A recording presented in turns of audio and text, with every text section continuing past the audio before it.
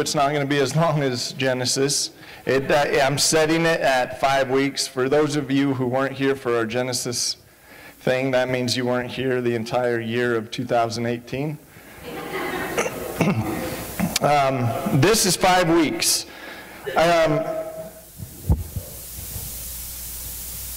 Do you ever feel like the stories that you have heard in Sunday school when you were a kid, and then you become an adult, you feel like you've been duped or tricked, that the story didn't go exactly how you read it as an adult in the Bible? Anyone else? Just me?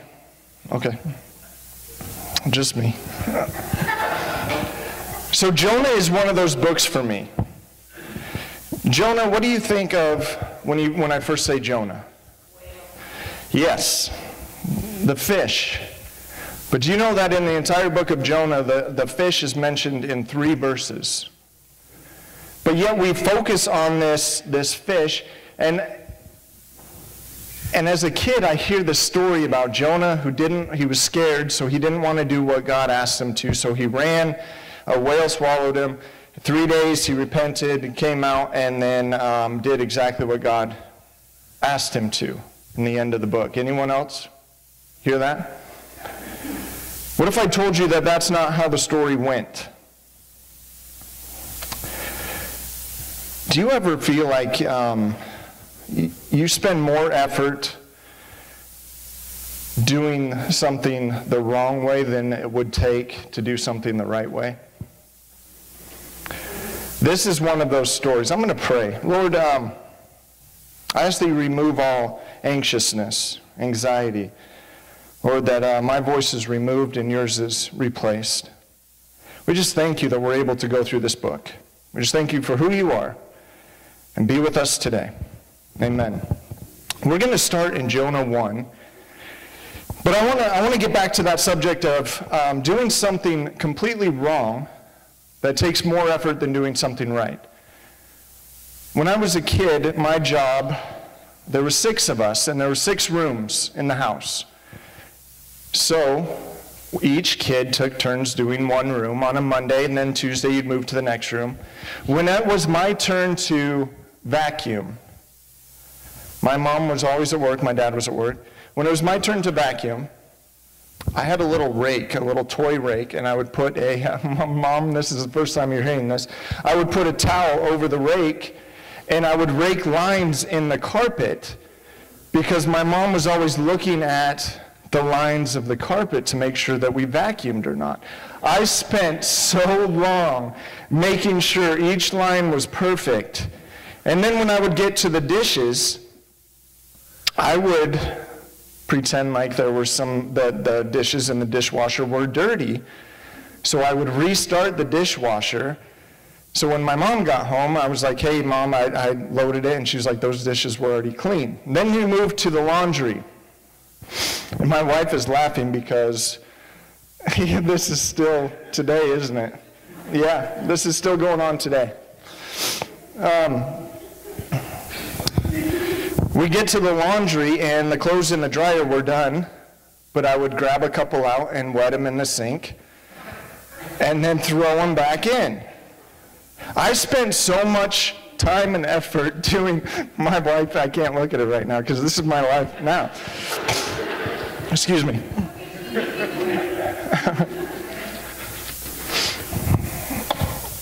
I spent so much time and effort doing the wrong thing when it would have taken so much less effort to do the right thing. And this is where we're at. We're going to start in Jonah 1:1. The word of the Lord came to Jonah, son of Amittai. Go to the great city of Nineveh and preach against it, because its wickedness has come before me. Let me give you a backstory here. Jonah is a prophet. Jonah is called, rightly so, the reluctant prophet. He's also the prodigal prophet. If you look at the first 2 chapters, he is the younger son in the prodigal son. In chapters 3 and 4, he is the older son in the prodigal son. So he's called by God. A prophet is one who God speaks to, and he's supposed to speak to the people. He is called to go to Nineveh. Now, as a child, I was told that he was scared to go, so he didn't want to go. Nineveh was a wicked, wicked city. I'm just giving you back, let's lay some foundation for this sermon series. Nineveh was a wicked city. So wicked that they would go into cities, wipe out the entire population, and then in front of their gates, they would stack the heads of the men in a pyramid that they killed. They would also, and I'm sorry if there's kids in here, they would also get the men that they were fighting against. They would cut off both legs and then the left arm so that they could shake the hand of the man mockingly as he died.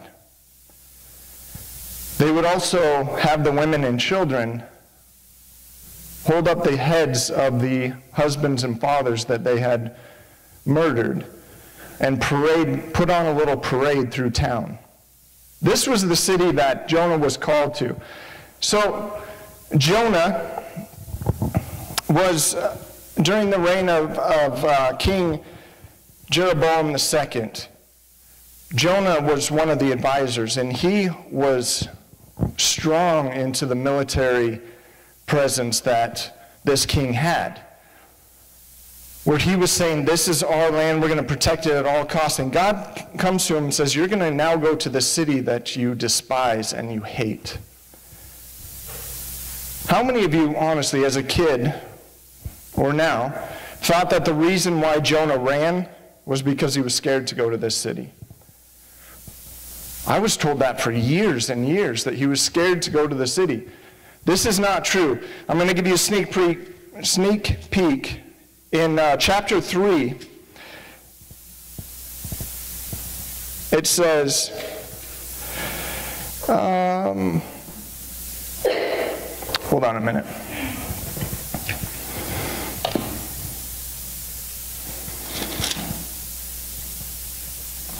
In chapter 4, God has great mercy on the city of Nineveh. And here's what Jonah says. This is why I was so quick to flee. I knew that you were a gracious and compassionate God, slow to anger and abounding in love, a God who relents from sending calamity. So he's saying, the reason why I am going to run, I'm not scared of the city, is I don't want God to bless my enemies. Have you ever been there where you feel like you've done exactly what God has asked you to, and then he starts to bless your enemies instead of you? This is where Jonah's at. So he does the exact opposite of what God says. If you continue in Jonah, it says, but Jonah ran away from the Lord and headed for Tarshish. He went down to Joppa, where he found a ship bound for that port. After paying the fare, he went aboard and sailed to Tarshish to flee from the Lord. So he did the exact opposite of what God had called him to. God called him to go east. Do you know what Nineveh is today? Nineveh is Iraq. Not many things have changed. So he asked him, go this way, 500 miles to the east, and he asked him to go inland. That's the path that he was going to take. Every decision that he has made, he does the exact opposite. He's called to go east, he goes west. He's called to go inland. He gets on a boat and he goes west. He goes 2,500 miles in the opposite direction when God is calling him to go 500 miles one way.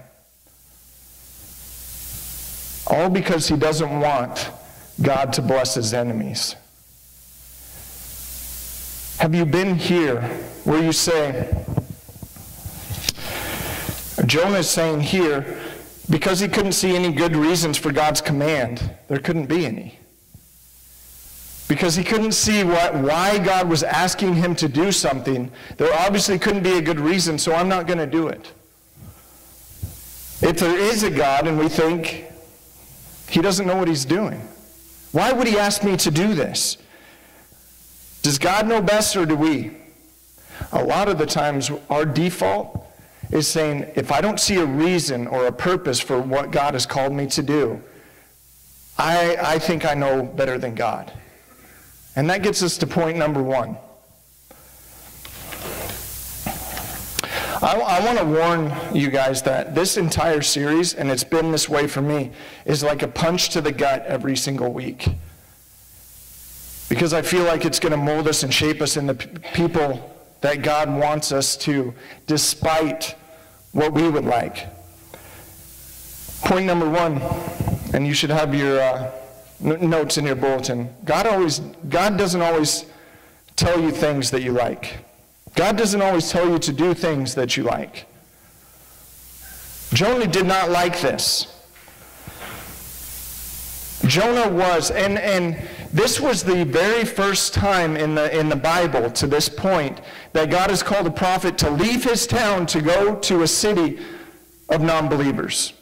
So you have Amos who would talk to the unbelievers, but that was in his hometown. This is the first time that God is saying, I want you to leave this comfort, this safety of these believers, and I want you to go to this non-believing city. What happens when God calls you to do something that seems to bless your enemies instead of you? What happens when you do exactly what God has called you to do?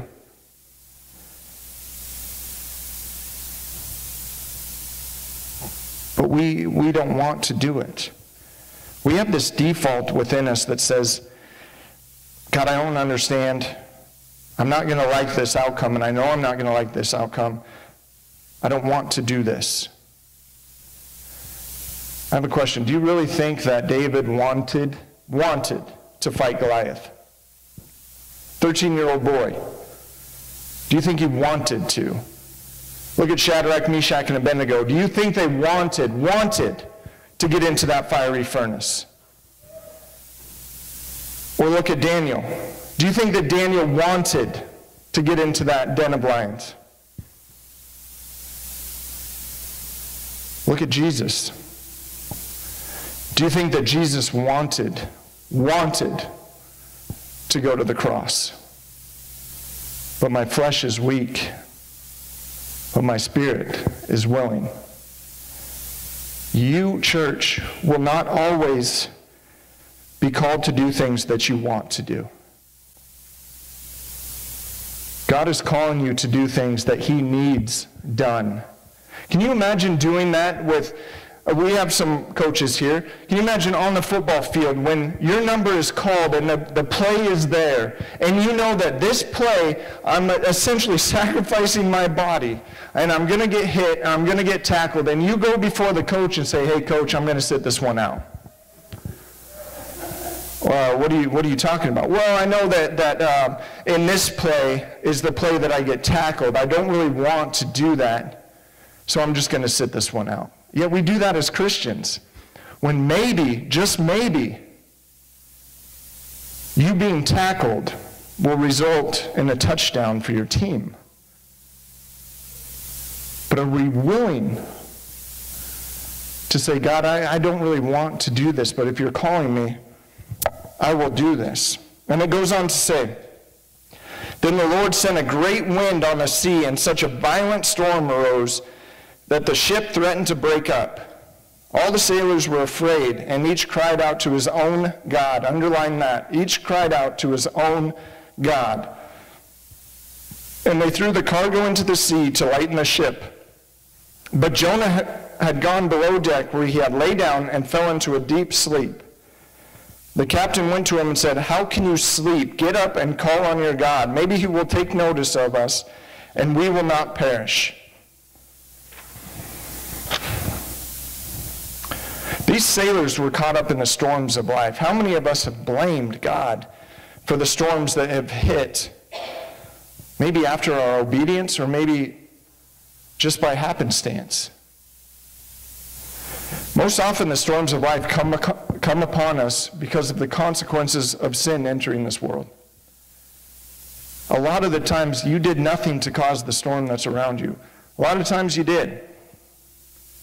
But there's a lot of storms in your life that aren't the cause of your unfaithfulness or lack of obedience, but because of us turning from the truth, back when Adam and Eve were here and sin entering the world. God is not like a chess player, just casually moving us around like pawns, although it feels that way at times, doesn't it? Like, God, I don't see the reason. But here's the tough pill and the punch in the gut is usually it's not till years later, or maybe even never, that we understand why God moved us in the position that he did. And you have these sailors who didn't ask for this storm. And you notice something. They're all calling on their God. Who's Jonah calling on? This is a prophet of God, and he's not calling on him. He's not talking to him. He doesn't even mention him. You have sailors who are non-believers, who have their own pagan gods, acting more like Christians than Jonah is. And he's in this sleep, this deep sleep.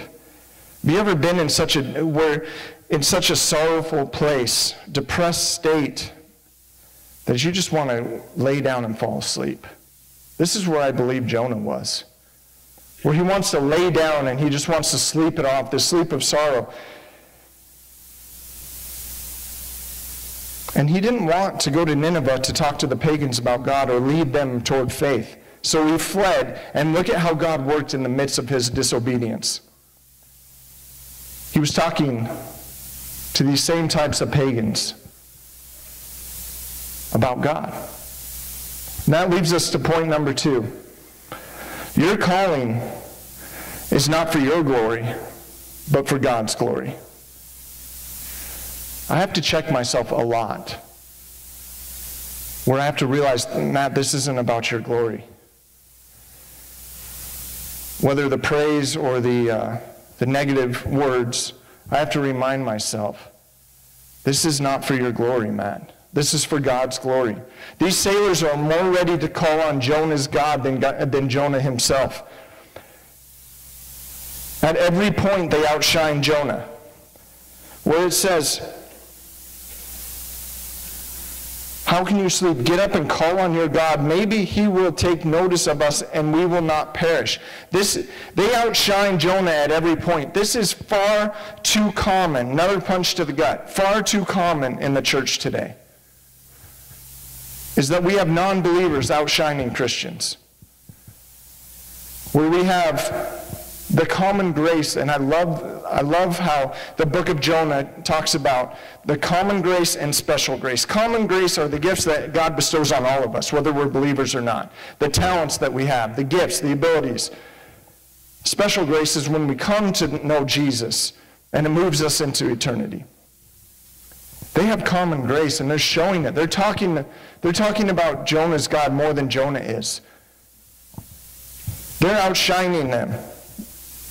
They're more gracious, more kind, more forgiving. Does this remind you of any non-believers in your life? Why are we have this gift of Jesus Christ, this gift of the Holy Spirit, and we're letting people who don't know Jesus outshine us, who don't have the Holy Spirit, who are more kind and more gracious and more loving than we could ever hope to be. Shouldn't the opposite be true? Shouldn't we be the ones in the boat saying, we got to call on God right now?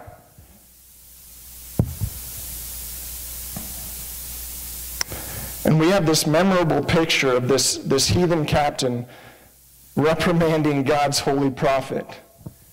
He's reprimanding God's holy prophet, and he deserved it. And to the most part, the church in America deserves it too. Is we have to start acting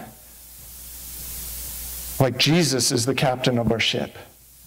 We have to start acting that we have something different. Not that we're better, but we're set apart because of the gift of what we've asked God to come into our life. This whole grace thing. We have to start acting like we've been blessed with something so amazing. And Jonah, he wants to hang out with his own city, right? His own believers. I told you today and the next few weeks will be a punch. With church, don't we tend to just want to hang out with other church members? I'm talking to myself as well. Don't we just want to hang out in our little church community, talk with those who have the same beliefs, sometimes exclusively? Jonah wanted to exclusively serve believers like him. But God shows that he's the God of all people. He reaches these sailors, and Jonah needs to see himself, and we need to see ourselves as part of the human community rather than the church community. Some of my favorite people to hang out with are those who know nothing about church, who know nothing about Jesus, because I love seeing this transformation, this process of, God, I get to start from the very beginning of this growing seed in their life until maybe they're an elder in the church. I get to be a part of that. And if I kept it to church community, my circle would be so small. I don't want you to start drawing circles around yourselves and saying, I'm only going to hang out with. I had a pastor that I knew who said the only people that he will counsel or hang out with are believers. Let that sink in. He said he doesn't want to lower his morality level by hanging with non-believers. So I said, let's make a deal. I'll take the non-believers, you take everyone else. You take the perfect Christians. Because we're called to go to Nineveh. We're called to hang out on the boat with these sailors instead of withdrawing and saying, I don't want to be a part of these people. This may hit home. Jonah's private faith does no public good. I'm going to retreat, get on a different ship, and then when I realize the pagans are on this ship, I'm going to go down into the bows of the ship and I'm going to fall asleep. Your private faith will do no public good. I hope that when people talk about who Matt Wyatt was, Jesus was the first thing that they mention. I want to be known by others that I'm a Christ lover. Common grace. They asked who he was. Right here it says, so they asked him, tell us, who is responsible for making all this trouble for us? What do you do? Where do you come from? What is your country? From what people are you? I did some study on this back in this time. When they would ask someone this, they would ask essentially, who is your God? That's what they're getting at right here. Who is your God? Why? Because there were so many beliefs back then, so many pagan gods. They wanted to know, which one do you follow? And look at how Jonah responds. I am a Hebrew, and I worship the Lord, the God of heaven, who made the sea and land. Because of him, so a lot of Bible scholars will write this. I did a lot of study on this. Because of him talking about his ethnicity first, that's the first thing he claims, is his ethnicity. And then he talks about God.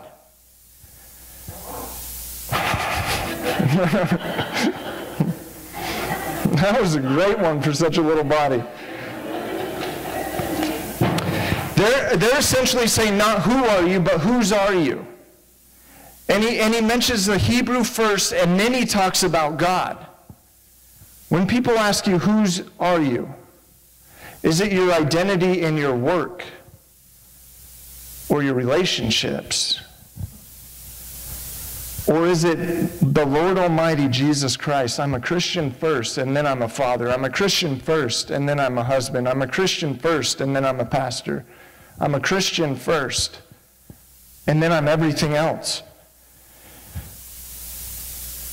If you aren't Jesus first, then any identity based on your own achievement and performance is an insecure one, and it won't hold up. We're beginning to see that Jonah is in desperate need. Get this, irony. Jonah is in desperate need of the very mercy that he refused to give to other people.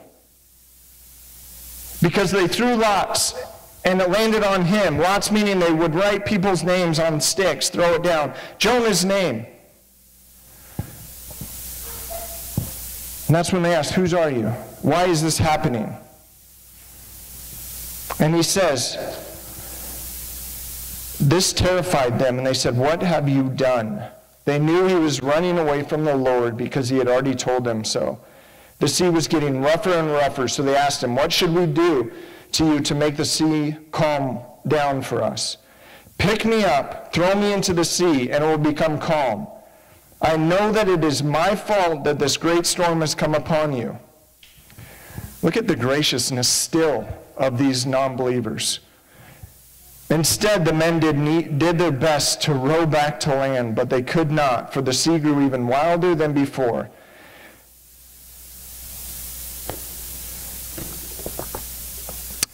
Leads us to point number 3. Our Christian motto has to be, we need to decrease so God and others can increase. He's saying, throw me into the sea and it will be calm. This is my fault. This is me. Some may think of this as repentance. But look at the text. There's no words of repentance. I believe that he's somewhere in between submitting to God and still rebelling just a little bit. They've been calling on their gods while Jonah hasn't spoken of his. The first step, if you find yourself lost or broken or in this place where you're like, Lord, I don't know where I am, do you know the first step to come into your senses spiritually is serving somebody else, is helping somebody else. 10-step process to getting away from yourself. Number 1, serve somebody else. Number 2, repeat that step 9 more times. And you will get out of your own head. You will get out of this selfish behavior that you're in. This is what Jesus is. This substitutionary sacrifice. In Matthew 14, it talks about Jesus is greater than Jonah because Jonah gave his life.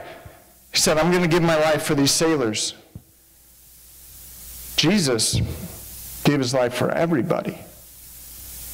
So he's saying, I'm greater than Jonah. I'm going to not only die for these people, but for all people. And this is what I'll close with. Then they cried to the Lord in verse 14, O Lord, please do not let us die for taking this man's life. Do not hold us accountable for killing an innocent man, for you, O Lord, have done as you pleased. Then they took Jonah, threw him overboard, and the raging sea grew calm.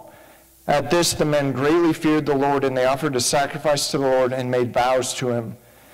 But the Lord provided a great fish to swallow Jonah, and Jonah was inside the fish 3 days and 3 nights. I'm excited for next week when we talk about prayers from inside of the fish. But I want to talk about why God does things that maybe don't seem right to you, or he seems cruel. These sailors in the original text cried out Yahweh, which moved from little g God to a relationship, Lord, Savior. A lot of Bible scholars will say that these people cried out to the Lord, the correct Lord, and they were saved.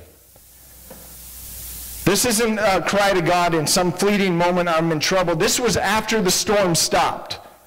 After the entire storm stopped, and they're safe, and now they're crying out to Jesus. They're crying out to Yahweh. What if I told you that because of your obedience, your enemies could be saved and know Jesus? Are you okay with that?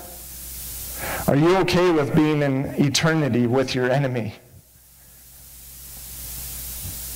Are you okay with following God's plan, even though I don't want to do this, Lord, but it's going to get a lot of people saved? 2019 for my wife and I are going to be, we'll stop running from God. And when God calls, we have to do it, no matter how hard it is, no matter how much of a struggle it is. Why? Because there's lives on the other side of that obedience. 2 things that God wants, faith and obedience. Obedience is our job. Outcome is God's job. If you don't like the outcome, just wait until you're in eternity with him, and then he will show you, this is why I had to do what I had to do.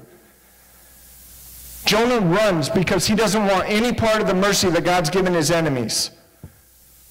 How many of us in here today are running from God's calling because we're afraid that he's going to either bless our enemies or maybe not make our life any more comfortable? I don't want to be comfortable. I want to be followers of Jesus. I want this church to be so caught up in the following of Jesus that everyone else around us is becoming saved. Why? Because those believers who are in this room, they already have their spot in the book of life. You already have that spot. But there's so much room for other names. Are you okay with God blessing your enemies? I know for years I was not okay. And I ran. But these enemies have now become friends. And I have to get used to getting along with them because there's a long time in eternity that I'm going to be spending with some of these people. But guess what? Jesus is right there with us. And he's calling us to do something. The one thing that Jonah ran from, of showing mercy and grace to these pagan believers, because of it, even in spite of his disobedience, pagans got the mercy and grace. So stay tuned to next week when what happens inside the belly of a fish. Can you imagine, after 3 days, the stench of Jonah? Some people say, I believe this is a parable or fable. I don't believe that. I believe that this happened. I love how one professor wrote, if the Bible told me that Jonah swallowed a big fish, I would believe it. But God is calling us to do something that's going to hurt. Maybe it's forgiveness. Maybe it's mercy. Maybe it's grace. And it's going to hurt. But I promise you, when we get to the other side of eternity, there's going to be a reason and a roadmap of saying, look at all the lives that were saved because of your obedience. Would you pray with me? Lord, we thank you that we're able to learn about this. We thank you that, Lord, you have the beginning and the end all laid out. Lord, you're calling some of us in this room, you've been calling us for months to do something. And maybe we're not running in the opposite direction, but we're still staying still. And delayed obedience is still disobedience. I pray that you touch our heart and our soul, give us the strength and the courage to move toward Nineveh, to get back on the track that you've asked us to. Lord, and I pray for those who don't understand why you did certain things or why you are doing things. Lord, that you give us peace in our heart and allow us to release that to you, because you know everything, Lord, beginning and end. If there's anyone in this room that has not yet accepted the free gift, but the Bible says you have to believe with your heart and speak with your lips that you are King, that you came to this earth, lived a sinless life, yet died a sinner's death, our death. But it didn't stop there. 3 days later, you rose again. There's one empty tomb, Lord, and that was you. If there's anyone in this room that has called on Jesus for the first time, with every eye closed, I'd like to pray for you this week in my office. Would you just raise your hand if you'd like that? Lord, we thank you for who you are, despite what we've done. But I pray that we can continue following you, Lord, no matter how hard it is. In your name we pray. Amen.